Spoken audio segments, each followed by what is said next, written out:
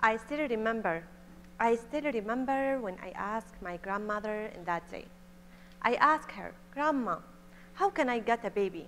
She looked at me and smiled. Then she told me, "Honey, it's very easy. After you get married, grab some beans and put it in your hand, and in the morning, you will have a baby." A few months later, I got married. In that time, I was 14 years old. And as any other Syrian housewife, I did a lot of cleaning, cooking. Also, I got 2 babies, but not because of beans.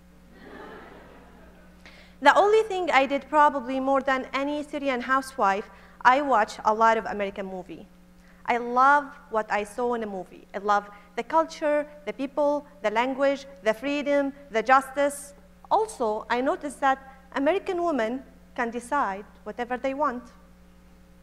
Then I start asking myself, why I cannot make my own decision? What is the difference between American women and Syrian women? And I made my own decision. The first decision I made to learn English.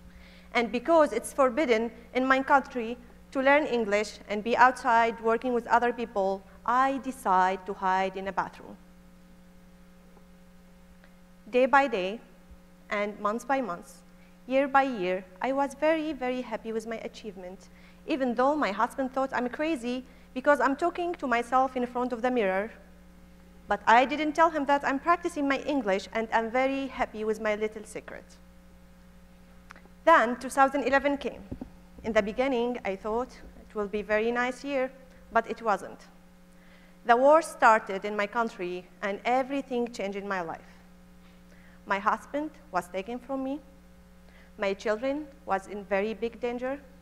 And because it's very easy for someone to come and kill me with my kids, I hide most of the time with other family in a basement. In the basement, I couldn't see anything. It was so dark, but I could hear the voices around me. Mother crying, children crying, mother calling their son. They don't know if they're still in the basement, if they are die, nobody knows. I was so scared, but I couldn't cry. I just wanted for the woman and for the mother and their kids to stay calm, because somebody might come to the basement and kill all of us. Then I called the children, and I asked them to sit around me, and I tell them a story. I just wanted to their mind to go to that safe place where there are a lot of games, music, and food. Being in a basement, in the darkness, with a very limited food and water, with a lot of fear, losing my husband, and my children fear, let me decide to flee the country. And because I am not allowed to get my passport, and I'm not allowed to fly, I decided to go to Jordan by bus. I went to Jordan by bus, and a lot of questions come to my mind. Is it the last time I will see my family? Is it the last time I will smell the jasmine in my city? Is it the last time I will see the ruins? I arrived Jordan. And the Jordan police, when they knew that we are Syrian, he said, "Syrian, go back to your country, or you can stay in a camp." I felt mad. I said, "No, I wanted to raise my kids in a city. I wanted my kids to go to school." He was mad at me, and he told me, "Young lady, stop talking and go sit in the end of the bus." We stay in the Jordan border about 3 days. We ran out of food, and because we don't have any other choice, we paid a lot of money just to allow us to pass their country. Then we arrived at Al-Aqaba, and we wait for that boat about 17 hours. Then the boat came, we catch the boat, and we arrived to Sina. We drove long time to Cairo. When I arrived Cairo, I was so happy, but I noticed that Cairo is very different than Damascus. It's a huge city, very crowded, and it's not safe for women. And as a single mother, I have to work, I have to support my family.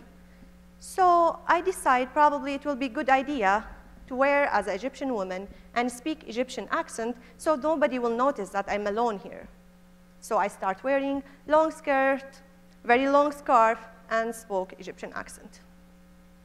And one day, I was waiting for the metro. An Egyptian woman came and asked me, "Dear, are you Syrian?" Immediately, I said no. She said, "Don't be afraid. I am here to help you. I just want to give you this 20 Egyptian pound. It might help you." And because I refused, she reached my purse and put the money inside, and then she left. I was shocked. I asked myself, how did she know that I'm Syrian? And I want to check my purse. Not only I didn't find the money, but also my wallet was gone. In that day, I was paid, but I wasn't very sad about the money. I was very sad because my only mother and father picture was in that wallet. I went to the police to claim the situation. They told me, if you don't like our country, go back to your country. In that time, a lot of Syrian family was trafficking to Europe for a better life. And I was about to decide to traffic with my 2 sons to Europe until I got that phone calls who saved my life.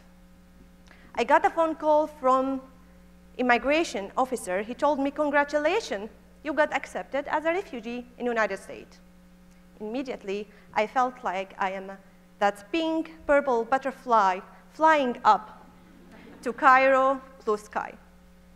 It's America. It is my dream. It is a freedom country. It is a long love story between me and her. Now, I am in America. I'm not really watch a lot of American movie because I feel I am the movie. Also, I experienced too many things, too many new things I never did before. I ride stick shift car. I'm driving a stick shift car. I ride bicycle and riding a horse. And I join amazing Jewish American family Thanksgiving. I was really thankful because they allow me to be part of their family. Also, I met 2 American ladies in a bank, and when they saw me, one of them said, "Oh my gosh, Muslims are coming." And because I'm so excited to meet American people, I said, "Yes, hi, how are you?" And she really felt afraid, and she said, "Oh my gosh, she speaks English too." Then, for me, I really noticed that she is really scared of me, but I was so excited to meet new people, so kind of. But I am here to tell you, America, my mother, and you are my brother and sister. So if you see somebody look like me or different than you, please smile and be kind. Thank you.